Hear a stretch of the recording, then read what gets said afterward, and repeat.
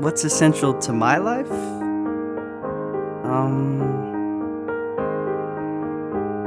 Well, I have my parents, my mom, my dad.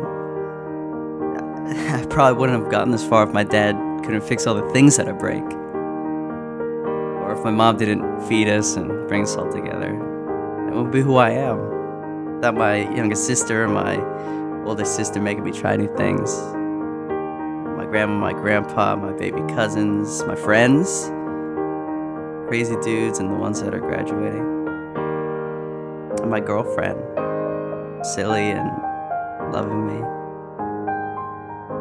I guess it's all the people that are in my life who make my life.